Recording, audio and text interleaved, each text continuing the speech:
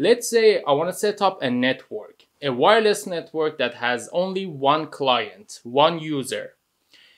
I would probably just connect a wireless router to the internet, create a wireless network, and I should be good to go, right? But what if this network has multiple clients? I mean, multiple users that use different internet and network services and applications. Can I still just connect a wireless router to the internet, create a wireless network, and hope it will work just fine? I mean, it could still work, but not necessarily without any problems. So to better understand what I'm trying to say, let's imagine a town where there is only one person living there with only one car. This town should pretty much be okay without any sort of traffic rules at all. I mean, what's gonna happen? There's only one person with one car. But what if now there are multiple people with multiple cars or vehicles? Maybe some personal cars, some public vehicles, and an ambulance. All of them are actually sharing the same road. So now we better define some rules in order to prevent any chaos. For example, one good rule could be that because the ambulance's job is more sensitive than others, it should get the higher priority when it comes to using the road. For example, when they see an ambulance on the road, they should stop and give way to the ambulance to make sure it has its own dedicated lane. Now let's go back to our network, which has more or less the same situation. I mean, depending on the network, I might want to give higher priority to some services, applications, or even users when it comes to using the network. For example, let's say in my network, I use voice over IP a lot. I want to make sure the VoIP traffic is given the highest priority by my wireless router, because VoIP is actually very sensitive to any network delays. Or maybe in another network, streaming online videos must have the highest priority. And they actually want to make sure even if somebody is downloading a huge file, that is not going to interrupt watching online videos. All of that can be done by using the quality of service or QoS. And today I'm actually going to show you how I can configure that on my ASUS wireless router. Okay, so I've logged into my ASUS AC68U wireless router. I'm using the asuswrt-merlin firmware, but the original factory firmware also has the QoS feature. There's some minor differences between the two firmware and I'll let you know as we get there. So in order to configure the QoS, I will go to the adaptive QoS section, which is under the general menu here. As you can see, there are 4 tabs here. I will go over them one by one. The first one is the bandwidth monitor, and the name is kind of the recipe. Basically, it is showing me the current upload and download bandwidth usage for the whole network, as well as for each individual device connected to the network. For example, right now I can see that this much is being downloaded, and it looks like the majority of it is being downloaded by this device. Now if I also turn the app analysis on and click on the device, I will also be able to see the application or service that is using the bandwidth, which in this case it seems to be the YouTube. I can also change the bandwidth priority for each device by just drag and dropping these labels to them. For example, let's say this is my main computer and I want to make sure it has the highest bandwidth priority. This one though is my old iPad, which I rarely use it for very light web browsing, and I actually don't mind giving it very low bandwidth priority. Now let's go to the QoS tab, which is actually the main page to configure the quality of service. Here there are 3 Qos types, and the first one would be the adaptive QoS. First of all, I need to specify my internet speed or bandwidth. I can either let the system find that out automatically, or if I know it, I can manually type it in here. This Q discipline option is actually only available in the Merlin firmware. I'm not gonna change it for now, but apparently the CODL or FQ CODL can handle the delay in packet transmission better than the SFQ. Now in the adaptive QoS, I can either select a mode that best describes the main purpose of my network. For example, if it is mostly used for online games, media streaming, or web surfing. And whichever I choose, it is going to prioritize that kind of traffic for me. Or I can customize the priorities myself here by drag and dropping and arranging the categories from the highest to the lowest priority.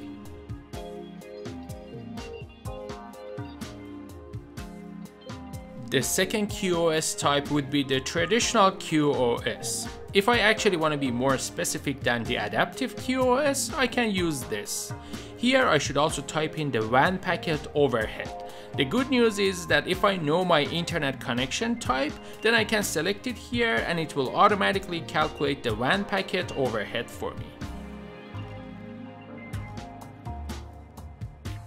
Now I'm gonna go to the user defined rules page, and basically this is where I can add my rules. By default there are 4 rules here.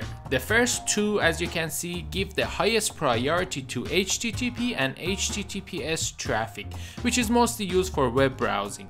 But because some people know these default rules, they might want to try to use the HTTP or HTTPS for other purposes such as file transfer, in order to bypass any restrictions and get the highest priority.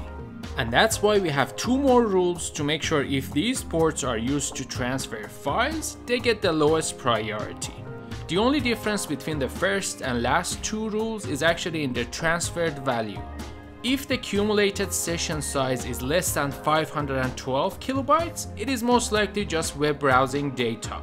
But if it is more than 512 kilobytes, it is most likely file transfer. It is up to you to keep these default rules, modify them, or delete them. It all depends on your preference. For the sake of this video though, I'm gonna delete all of them and then add 3 new rules so we can have an idea how new rules are added. So for the first rule, I actually want to make sure whoever is using FaceTime should get the highest priority. Luckily FaceTime is already available in the popular services here. There are 2 of them though, one TCP, one UDP. I'm gonna make sure I add them both.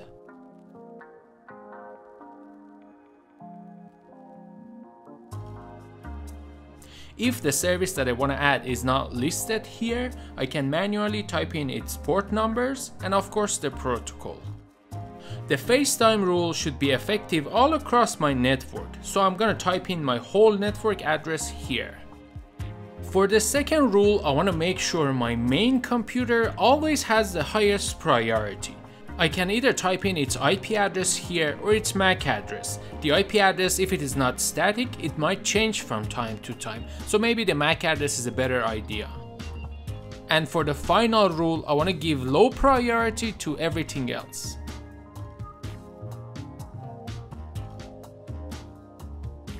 These rules are gonna actually be evaluated from top to bottom.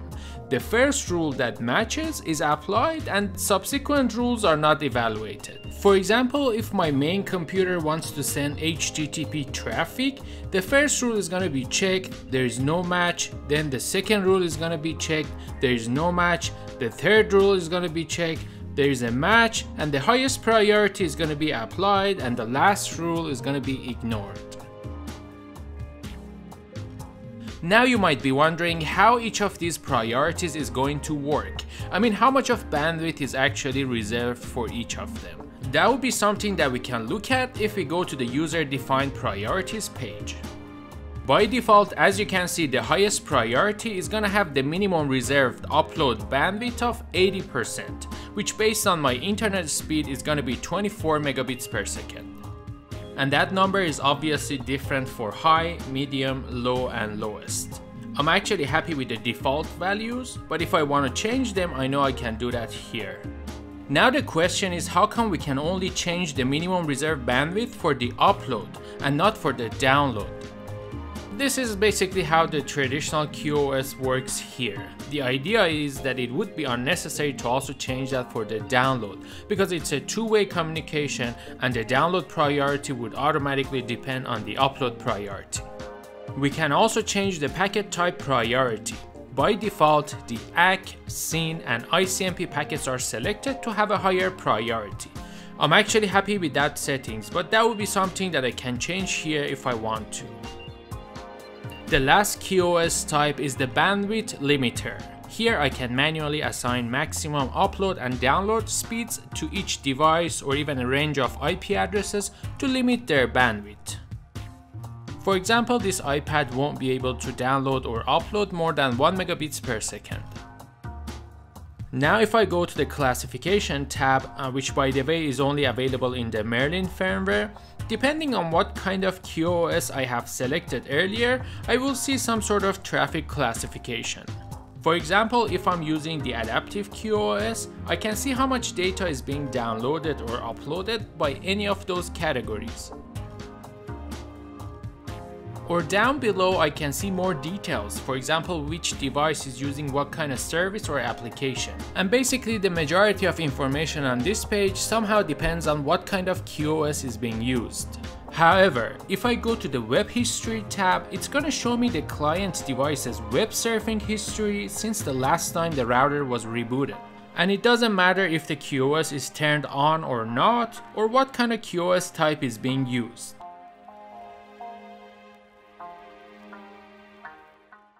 Alright, that was pretty much it, and I hope you liked it. And if you did, definitely hit that like button and make sure you have subscribed to the channel. It definitely helps me a lot and motivates me to make more and better videos for this channel. Thank you very much, and I will see you next time.